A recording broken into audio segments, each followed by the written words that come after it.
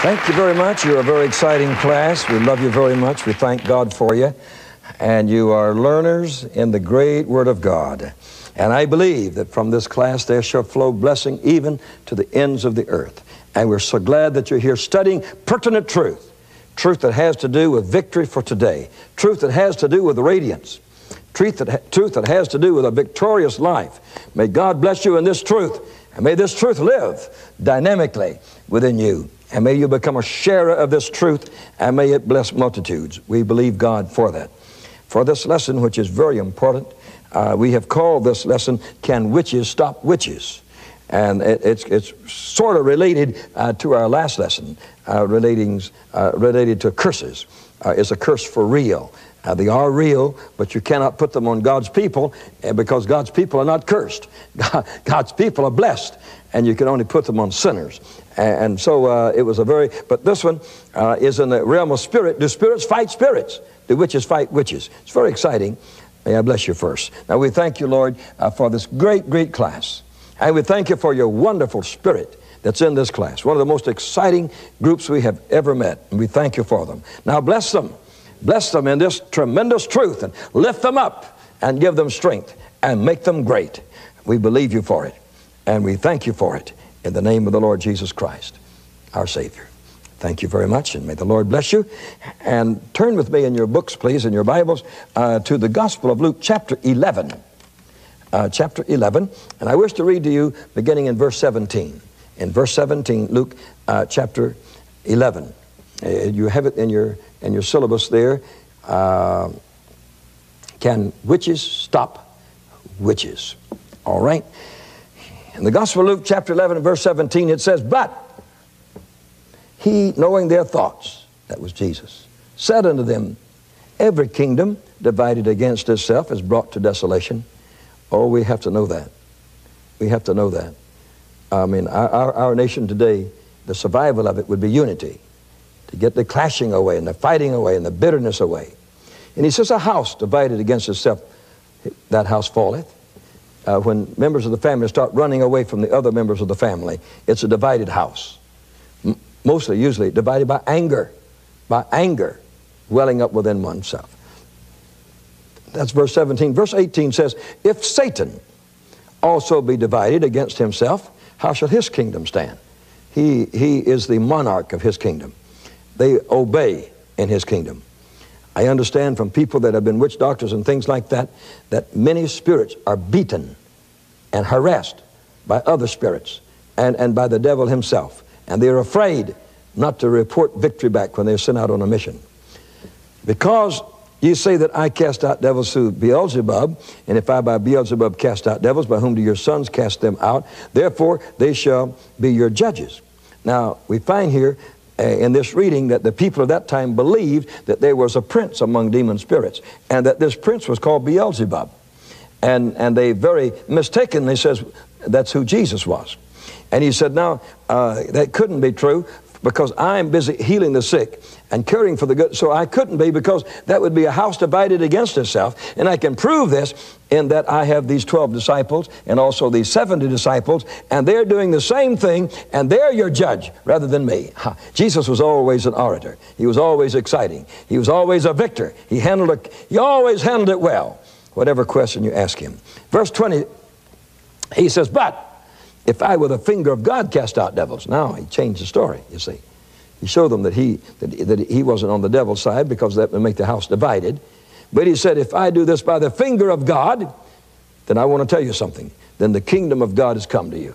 That means you have light to live by. Did you know, if you receive light on a thing and you don't accept it, that you go into darkness? You don't stay the same. You go into darkness. Anyone that refuses light goes into darkness. You don't remain the same. People that have the light on the infilling of the Holy Spirit and don't receive it, they go into darkness. Or any other truth. You have to receive what God gives you. Verse 21 says, and this is the story. A strong man who is armed, well, he keeps his palace or his castle or his fortress, you know. And he keeps his goods, and his goods are in peace. He's got his treasures, he's got his animals, he's got his people, and they're at peace. Verse 22. But when a strong man, when a greater general, when a greater fighter comes, and he comes upon him and overcomes him, then he takes from him all that his armor, wherewith he trusted, takes it away. And he divideth the spoils of that man. Now, when Jesus comes, he is stronger. And so he destroys witchcraft, he destroys witches, and takes away his armor, its strength, and takes the spoils, which are human beings, and brings them into the kingdom of God. But now this also takes place in the world of spirit.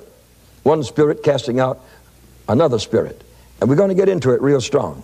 Witchcraft is tremendously on the uprise in this country. And there are some cities who claim to have as many as several thousand witches living in them, like the city of Philadelphia. And so witchcraft being on the uprise, then we better study it more, understand what it is. And can witches stop witches? Better first say, are witches real? Does a belief in witches mean that you are naive? Or that you're superstitious in some way? Are not up to date with Western culture? It does not. Are witches confined? Are witches confined to the primitive parts of the world only? Or are they found in the modern world, like Europe, or England, or America? I wish to answer that by saying geography has nothing to do with witchcraft whatsoever. Nothing to do with it at all. Not even culture has anything to do with it. Or riches have anything to do with it. One of the most sinister creatures of all history was in the palace of the Tsar. And he destroyed the royal family, you see. And so riches and culture don't have anything to do with it. The devil can deceive anyone who will give their mind over to him. If you give your mind over to him, he'll deceive you. He is a deceiver, and he's capable of deceiving. All right, the question comes then, can a witch stop a witch? That really means, are there grades of witchcraft? Are there witches that are stronger than other witches? And can this one say, I'll do this? The devil says, I cancel that out. I cancel that out. In the area of demon power, there are degrees and variations of power. Lots of it. Lots of it. And we're not talking about caricatures like Bewitched on television, or I Dream of Jeannie, manipulation of cameras, or the $6 Million Man, or the Wonder Woman. Now we're not discussing that. We're talking about reality. The Apostle Paul said in Ephesians 6:12, there are principalities of demon authority. There are principalities in an area where a prince rules over his subjects. And this means that in the world of evil spirits, there are categories of authority and areas where certain spirits rule over other spirits. There are evil spirits who command other evil spirits, and they have to obey him. You remember in a recent lesson, I told you about Arlindo Barbosa, a Brazilian witch doctor. Now Arlindo declares and says, and it happened because the whole family knows it, that there were two demons who fought over the possession of his brother, who was 8 years old. And the battle was so great that these demon spirits killed his brother, destroyed him. He died. And Arlindo, the witch doctor, was sitting in the room in a trance, and with his spiritual eye saw the whole battle and heard the evil curse words, blasphemous words coming out of these two spirits at each other. And he saw the demons leave the room through a window, screaming and cursing. And he opened his natural eyes. His own brother, contorted, lay dead before him. And so we have a tremendous example that witches fight witches, that demons fight demons, that there's no peace and no love in that nether world owned by the devil, who is the father of lies and the father of anger and the father of death. And you couldn't expect peace and tranquility to be there. Now, the Lord Jesus Christ, who is the master teacher, by the way, let him teach and you got it made. The Lord Jesus said in Matthew's Gospel, chapter 24, chapter 12 and verse 43. And also the same is mentioned in the Gospel of Luke chapter 11 and verse 17. The Bible says a certain man was cleansed of an evil spirit. Now this is what Jesus said. A man had an evil spirit in him, it was cast out of him. He said that that evil spirit went into dry places. It meant he went into unpopulated areas, desolate areas, was sent there because he was cast out of this person. And that he couldn't find any rest out there. It really means he couldn't find anybody to possess and to live in out there. And so he returned to the former victim that he had possessed. And he found the former victim with three things. In Matthew's gospel, it says he was empty, and he was swept, and he was garnished. Now, Jesus said that this spirit had the opportunity, the privilege, and the authority to go and find 7 other spirits. He went and found them. The Bible says they were more wicked. He might have been a spirit of lying. They might have been a spirit of lust and a spirit of murder. It says, spirits more wicked than himself. And they came and repossessed this person. Now there wasn't one in him, there were 8. And it says the latter end of that man was worse than when he used to have one in him. Now the key to the story is that a spirit that had been cast out of him had power to go and direct and to boss 7 other spirits. They were more sinful, more dirty than he was, and to bring them with him and say, you come and sit in this man with me and let's destroy his life together. Because each of these spirits would have a different manifestation that they wanted to take him through. And so they would take him through that. And so they came and repossessed that man. Then Jesus declared the last end of that man was worse than the first. Now, there are 2 things I'd like to say here, and one of them is this, that when anybody is freed from a spirit, whoever does it for them should teach them and to see that they get something into that emptiness. You know, it's not enough to say to a man, come up here and let's get the devil out of you. What you going to put in him, you see? You got to fill him with something. He needs to be filled with Jesus. He needs to be filled with love. He needs to be filled with the Word of God. He needs to be filled with prayer. There are just so many things that he needs to be full of. We don't want empty Christians walking around.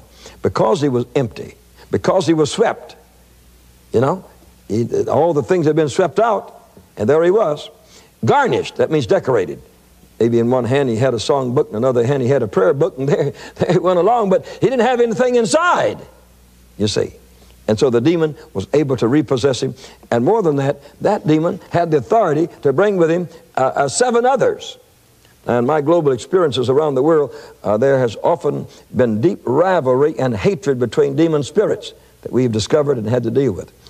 There's boasting among demon spirits as to who is the greatest, who is the most powerful, and those who are the nearest the leader, Satan himself.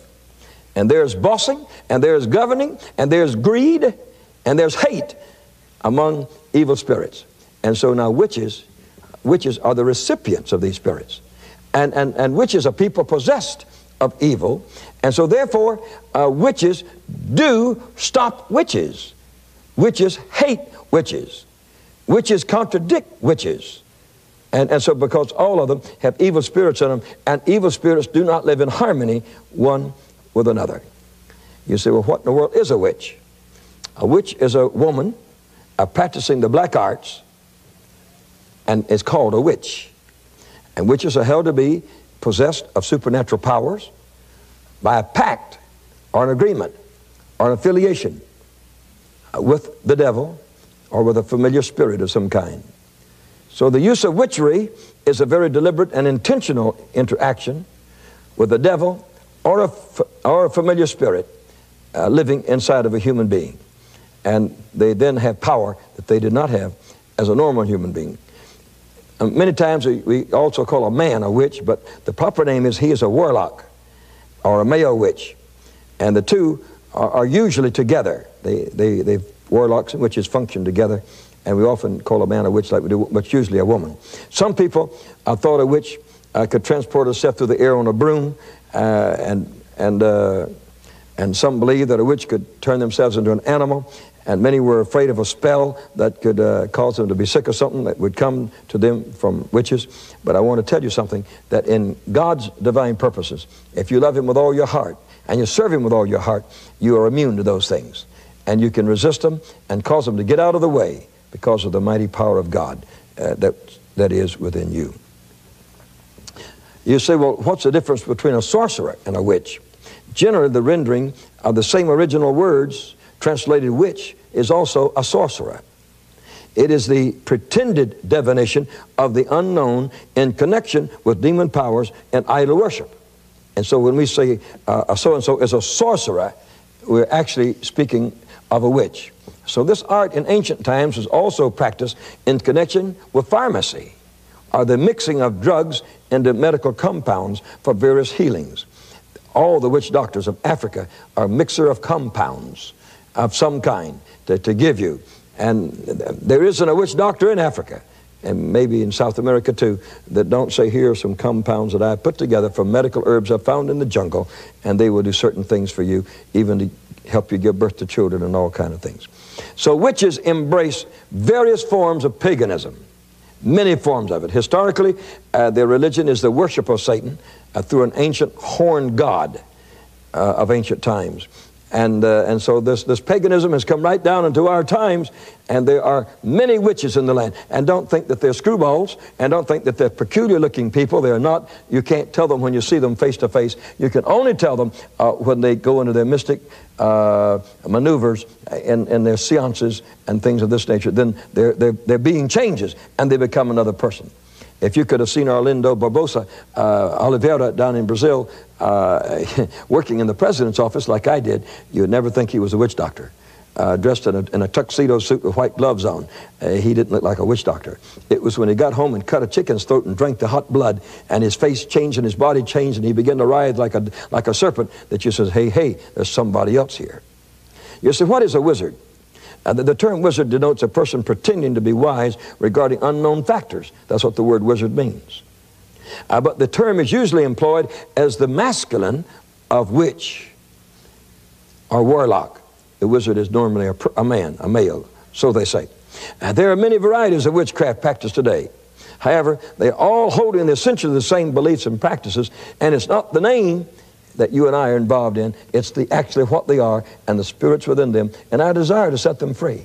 We're God's freedom army, and we pass through the land to help set people free from the devil's power, saying God is able, God wants to, God is ready to set you free, and He has ability to set you free. Receive freedom from the Lord Jesus Christ. So that's what it's all about. Now, the Bible very carefully deals with the reality of witchcraft. And that you should know, that you should be sure of, and that you should understand. In Exodus 22:8, it says, God said, you shall not allow a woman to live who practices sorcery. Now, you say, why? A little leaven leaveneth the whole lump. And it's like homosexuality. It's amazing to me how intelligent people could think homosexuality is all right, and a person has their own right to it, when a homosexual cannot perform without an innocent person. He's looking for your boy, and a lesbian is looking for your daughter. I mean, that's what it's all about. I don't know how more stupid we're going to get in this country.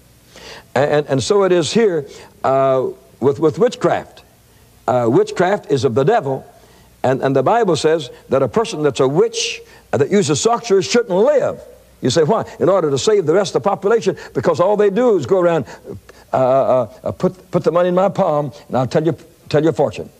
Come to this seance, and I'll introduce you to your grandmother that's dead. And all they're doing is introducing you to demon power. And so God says further about it in Deuteronomy 18:10, these words, the book of Deuteronomy, and the verse 10. He says, there shall not be found among you any who makes his son or daughter pass through the fire. Maybe you didn't know that. Brother, there's a lot of human sacrifices. Even this day, there are human sacrifices in witchcraft. And not too many miles from where I'm standing here, a witch coven was discovered, and there were little baby bones all over the place that looked as if they had been in a fire. And so it isn't a dream we're talking about. This thing functions today, and it's the devil's power, and we have to destroy it in Jesus' name. And he says, who uses divination or a soothsayer, an augurer, or sorcerer, says these should not be permitted. You know, the sad end of the first king of Israel was King Saul. And in 1 Samuel 15 and 23, for rebellion is as the sin of witchcraft, stubbornness is as idolatry.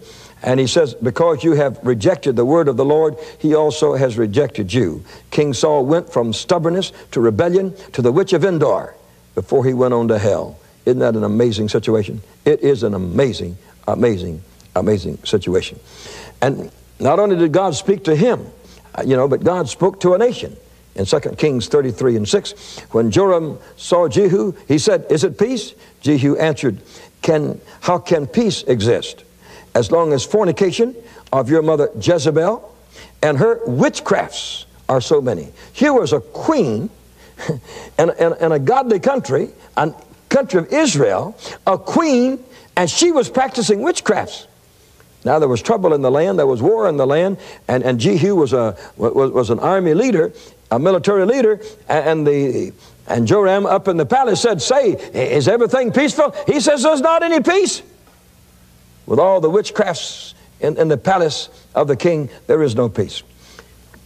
A king with an ancestry like Moses and David had turned to witchcraft. And God tells us of others in 2 Chronicles 33:6, and he burned his children as an offering to his God. See there? In the valley of the sons of Hinnom, and practiced soothsaying, augury, and sorcery, and dealt with mediums and wizards. He did much evil in the sight of the Lord, provoking him to anger. Brother, if you want God angry, just start worshiping the devil, and he will really let you have it. God does not want it. God just does not want it. God wants you to be clean and pure and holy in his holy name. God rebuked the nation of Israel, and through the prophet Micah, in chapter 5 and verse 12, and I will cast off witchcraft and sorcerers from your land, and you shall have no more soothsayers.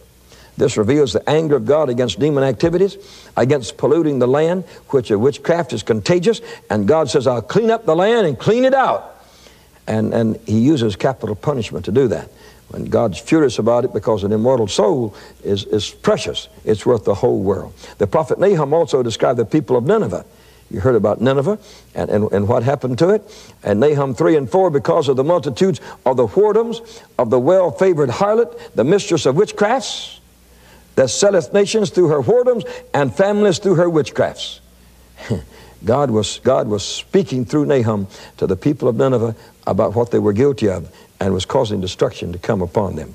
The Apostle Paul in the New Testament speaks to us of the works of the flesh. In Galatians 5, he says, idolatry, witchcrafts, hatred, variance, emulations, wrath, strife, seditions, and heresies, leading off with idolatry, witchcrafts, and things of this nature. Isn't that amazing? And then we read in the Acts of the Apostles, in chapter 8 and verse 9, that there was a certain man called Simon, which before time in the same city used sorcery, and bewitched the people of Samaria, giving them that to mean that he was some great man.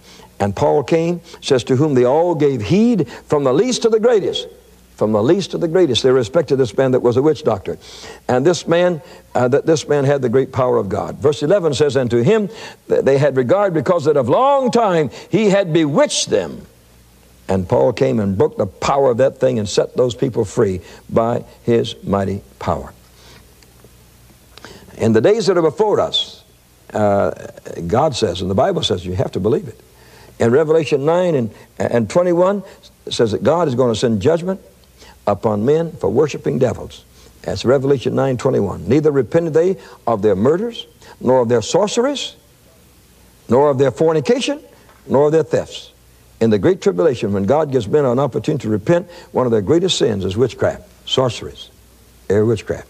There is no true love or goodwill among demons. There isn't any. There just isn't any. They're full of divisions. They cause humans to be likewise. When they come into devils, you can't get along with them. When they come into humans, the devils cause them to be so irritable that nobody can get along with them. So therefore, the proliferation of witchcraft and of witches, do they have the ability to stop witches and to do things to them? Well, there's a war over who controls the possessed and the word of spirit. And anywhere you go, They'll always say there's the big devil and the little devil. And they're serving them by bigs and littles. I wish to tell all of them, big and little, Jesus Christ is Lord of Lords and King of Kings. And in the body of Christ, there is unity. We are one by the Spirit, united by the power of the Holy Spirit. And in the blessed Trinity in heaven, there's perfect unity. There has always been perfect unity. There always will be perfect unity. And in the body of the Lord Jesus Christ, the church, there is unity. Some people think there's a lot of division, but not on the right things. There might be of whether you should be baptized this way or that way, but the blood of Jesus Christ, God's Son, cleanses us all from all sin, and that we're all going to the same place to live forever in heaven. And so we thank God for the unity and the blessing of being part of the body of Christ and being part of the church of the Lord Jesus Christ. And we say among all of the spirits of hell, let the witches fight the witches, and let the devils fight the devil. But you and I are united to destroy them, to destroy their power, to destroy their curses, to destroy everything about them, don't matter what it is, to call it defeated by the blood of the Lord Jesus Christ. And that we dwelling together in harmony one with another. Jesus said one can chase 1,000, two can put 10,000 to flight. We multiply our spirit through unity. We multiply our effectiveness through unity, and God commands us to walk in unity in the whole body.